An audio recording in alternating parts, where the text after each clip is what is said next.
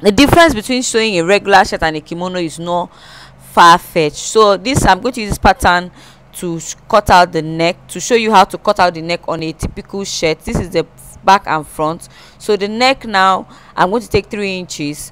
Anyone above size 8 you take 3.5 inches for wideness. Okay, so 3 inches for the wideness here. Okay, and 3.5 inches persons above is bigger than size 8. So maybe size 10, 12, 14, you take 3.5 inches. So for deepness, you're taking 1 inch. For 1.5 inch for the front and 1 inch for the back. So I'm going to mark 1.5 inch for the front. I'm just going to create a dot there. Okay, and then this back is going to use 1 inch. So I'm just going to create all the measurements at the front and then cut it out. So I'm going to start with the back measurement and then just draw a line. Okay, and then connect it with a curve, a round curve there, and then cut the measurement on both of them. That is for the back, but I'm cutting it on both of them. Okay, once I'm done cutting it, I'm going to take out the back, which is the one inside. I want to use this one inside as the back, so I'm going to take it aside and then take the measurement for the front, which is going to be, I extend this line here and then rule it at that 1.5 inch that I created. Okay, and then create a curve to start from here and end here. So it's going to just meet each other there. So I'm just creating this curve. This is it, and then I'm going to go ahead and now cut out this neck pattern for the front. So this is what it looks like. Okay, this is the front and then this is the back. Okay, so I'm going to cut out this middle part of the front the way I taught you in the kimono. Just cut the middle part out, okay, into 2 like this.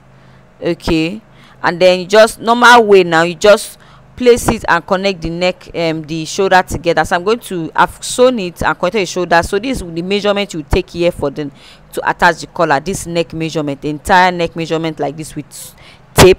That's how you will connect it. Okay, that's how you will connect it. So you take the measurement. Okay, this is the measurement you take for your neck. So this is the outfit you are going to be sewing the collar on. Okay, so this is the neck area and I'm going to take a tape around it to take the measurement. So for this particular one, all right, the neck measurement eventually came out at 19 inches. I added 1 inch and that was 20 inches for extra allowance. So I'm going to take 2 inches for the top collar and 2 inches for the down collar. So I'm going to start with the down collar and mark it at 2 inches. Okay, I'm just going to create a dot there, put a dot there for the down collar, another 2 inches for the top collar.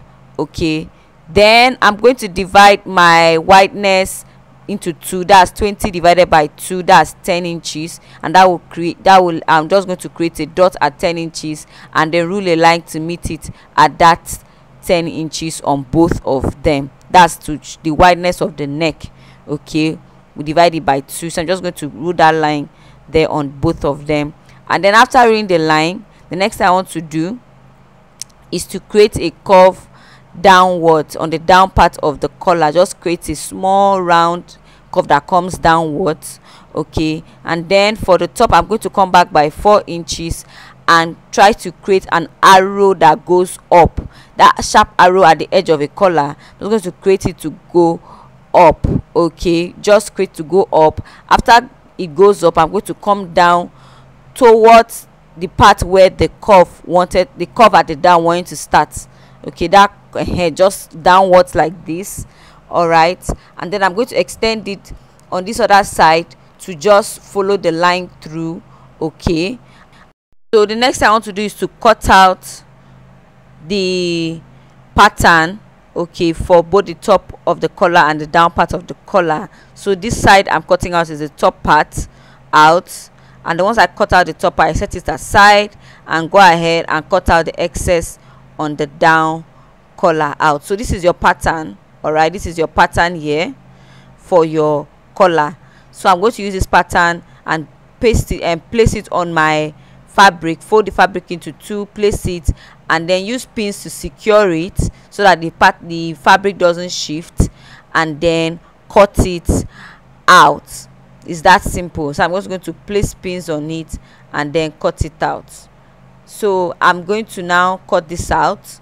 Okay, so I cut it out into, so each of them has two parts. The top part is 2 and the down part is 2. Okay, so I'm going to remove the pins. Okay, and the pins on the pattern paper, and set the pattern paper aside, and then open the fabric up. So this is me opening it up. This is what your collar top and down part will look like.